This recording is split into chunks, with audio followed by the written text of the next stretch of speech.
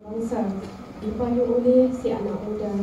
Hadir tuan-puan meriah suasana, kami menyambut penuh gembira. Bismillahirrahmanirrahim.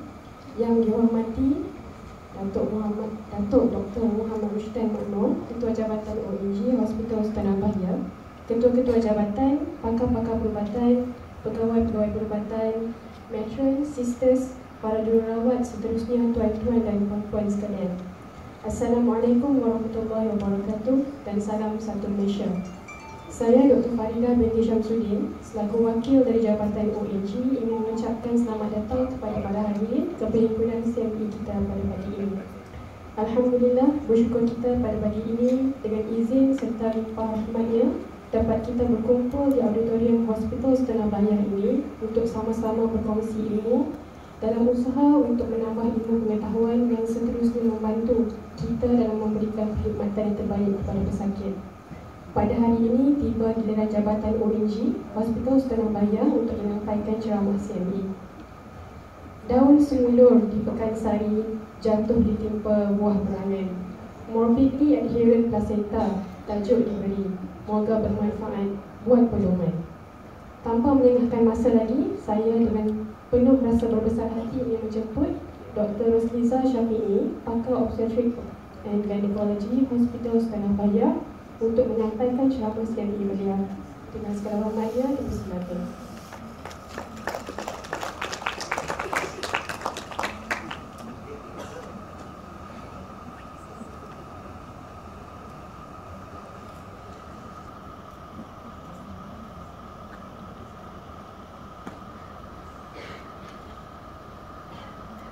Assalamualaikum and good morning to all Dr.Rosliza,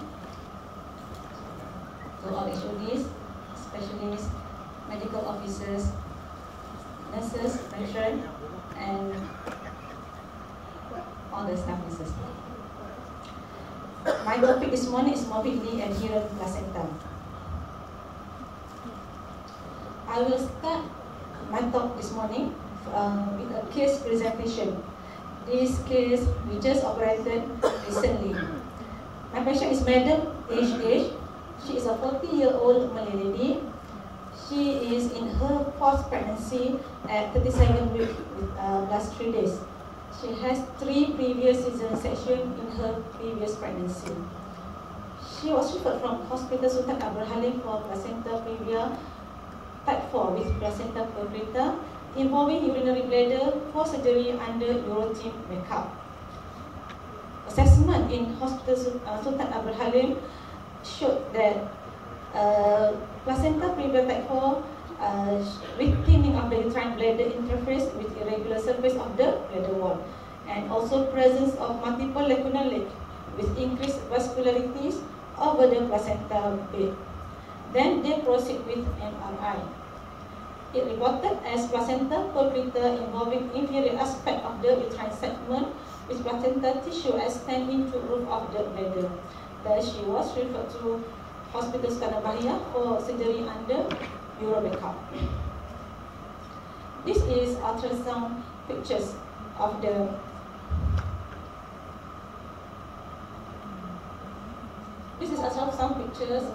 Madam H. We can see from this picture there is no clear demarcation between the placenta, uterine wall, as well as the bladder, and the bladder surface is very irregular. And from a transvaginal ultrasound, there is a presence of multiple lacunar leak, which is highly suggestive of multiple blood vessels over the placenta bed. She underwent elective cesarean section, cesarean hysterectomy by gynaecology consultant and team. Baby was delivered via classical cesarean section without attempting to remove the placenta. Intraoperatively noted there is a dense adhesion from a previous surgery. Hysterectomy was proceeded with meticulous dissection of the dense adhesion between the bladder and the lower uterine segment to avoid torrential bleeding from multiple large vessels which encroaching the bladder serosa. From this hysterectomy specimen, okay, this is a classical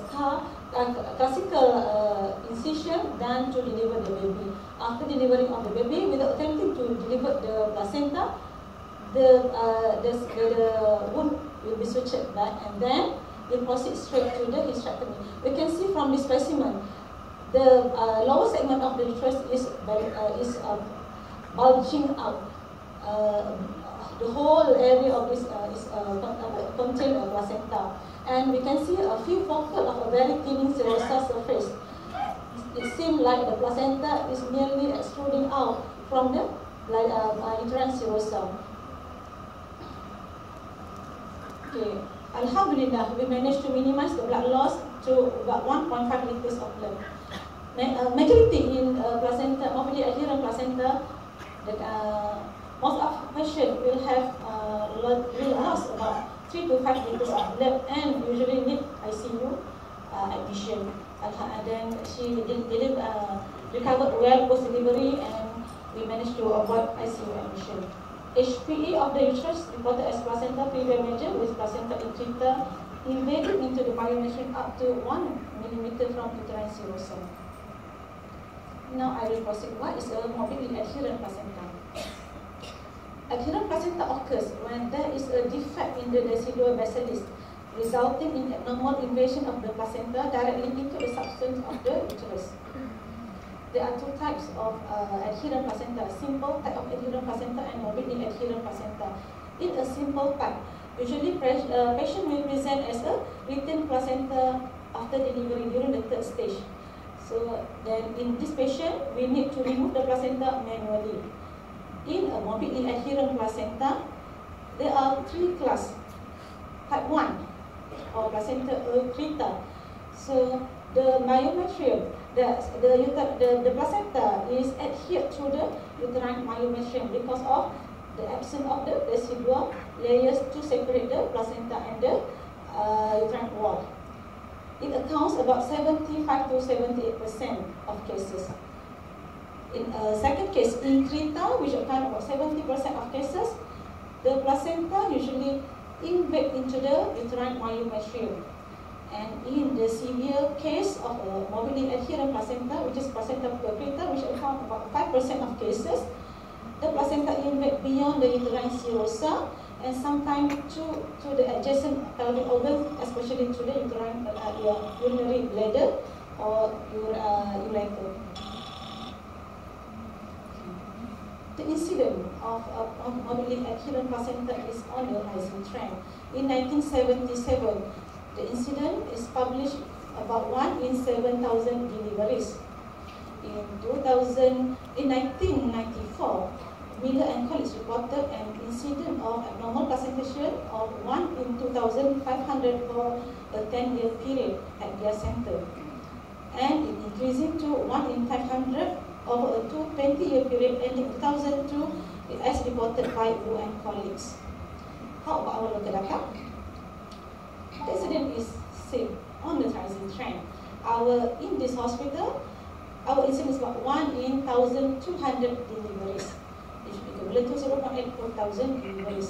This data is about 2013 to 2015. We have almost 10 to 11 cases per year. What is the risk factor for morbidly adherent placenta? The single most risk factor is a cesarean section. All over the world, the cesarean section is on increasing trend. Other risk factor is about placenta previa or with or without scar. Previous uterine surgery such as myomectomy, DNC or MRP, and septic endometritis. In a large prospective observation study that considered the number of prior cesarean deliveries and the presence or absence of placenta previa, the risk of placenta previa was increased. We can see with increase in the number of cesarean sections, even without placenta previa, the number of morbidly adherent placenta on the rising trend. If you have more than 6 or more scar, so the risk of morbidly adherent placenta almost 5%. Even if you have placenta previa with a scar, so the risk after third scar, almost more than 50% of woman will have morbidly adherent placenta. And this is a very worrying matter. What's the etiology behind the formation of a morbidly adherent placenta? This is because defective in the decidual formation, either partial or total absent in the decidual bacillus, as well as imperfect development of the fibrinoid layer, which causes the placenta villi to attach to the myometrium. In the embryo life, after day 7, the embryo will start to implanted in the uterine, in the endometrial cavity. So, with the absence of the decidual bacillus, the embryo will attach directly to the myometrium. Usually, the presence of residual bacillus and fibrinoid layer will act as a thin membrane to separate between the placenta villi and the uterine wall. What is significant? It is because the increase in maternal morbidity and maternal mortality, which is maternal morbidity about 2 to 7% and maternal mortality 7 to 10% from a severe hemorrhage, infection, and uterine inversion. The earliest diagnosis of adherent placenta is a must to avoid any catastrophic emergency during delivery. And antenatal diagnosis is the single most important factor in improving the outcome in morbidly adherent placenta. How to diagnose? Okay, the most important thing is from a clinical history. So, from a clinical suspicion, if patient have a previous uterine surgery, we have to suspect that this patient may have a morbidly adherent placenta. So, assessment should be done to look at any evidence of morbidly adherent placenta. Other methods, the ultrasound method usually is from the ultrasound. We can use ultrasound, color Doppler scan, MRI, or biochemical marker to diagnose placenta Accreta. Which imaging modalities are necessary for the diagnosis of placenta Accreta? The vast majority of cases, placenta Accreta may be diagnosed on the basis of ultrasonography alone. From the ultrasonography, this is a first-line investigation for suspected placenta invasion of the myometrium, and this is the most useful modalities for evaluating placenta position and placenta implantation. From the ultrasound pictures, you can see the presence of a placenta lacuna or lacunar lake. This is highly suggestive of multiple blood vessels on the placenta bed, which highly suggestive of morbidly adherent placenta. And the obliteration of a clear space between placenta and uterine wall also highly suggestive of presence of morbidly adherent placenta. The sensitivity of ultrasound is about 93% with specificity of 79%. The use of power Doppler, color Doppler, or 3D imaging does not significantly improve the diagnostic sensitivity compared with that achieved by grayscale ultrasonography alone. Which is better, ultrasound or MRI? Diagnostic accuracy of both ultrasound and MRI are almost similar. In patient, suspected placenta Peccreta, MRI can provide information on the depth of invasion and may be particularly useful in the diagnosis of posteriorly located placenta, because in a posteriorly located placenta, sometimes the head may obscure the placenta picture from ultrasound. In such cases, MRI can be complementary to ultrasound. In MRI, the finding to suggest placenta Accreta include presence of heterogeneous placenta with lacuna, placenta bulge into the upper bladder space, and poor visualization of myometrial placenta interface in the lower uterine segment. How about biochemical markers? Several series of case reports have reported that association between placenta Accreta and otherwise unexplained elevation in the second trimester maternal serum alpha fetoprotein concentration of more than 2 or 2.5 multiple of median. Although an elevated maternal serum alpha fetoprotein level support and ultrasound-based diagnosis of placenta Accreta, it is an inconsistent finding, and it is not useful by itself for diagnosis of placenta Accreta. How is prenatal care different in the patient with placenta accreta? Patients should ideally be referred to a tertiary center with adequate surgical facilities and a multidisciplinary team. Surgical team expertise, availability of resources, and local condition are determining factors when choosing the safest procedure. So, what is the definitive treatment? Caesarean hysterectomy is the IUP. Caesarean hysterectomy is the definitive treatment for morbidly adherent placenta. Ideally, without any attempt to remove the placenta.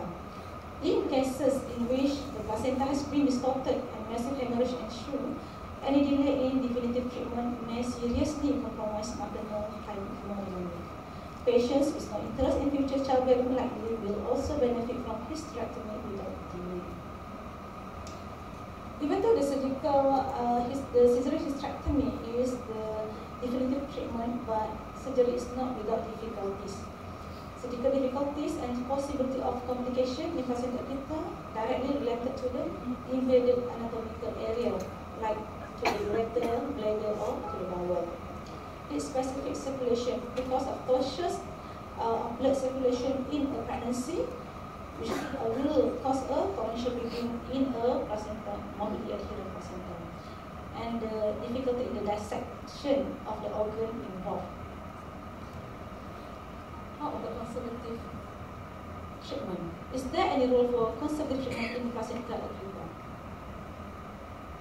In selected cases, a conservative approach may be attempted, especially in a hemodynamically stable patient with no heavy bleeding or no DIBC at time of surgery, women who desire to have more children, and in cases with placenta accreta invading adjacent organs, especially bladder, ureter, or bowel, because of the difficulty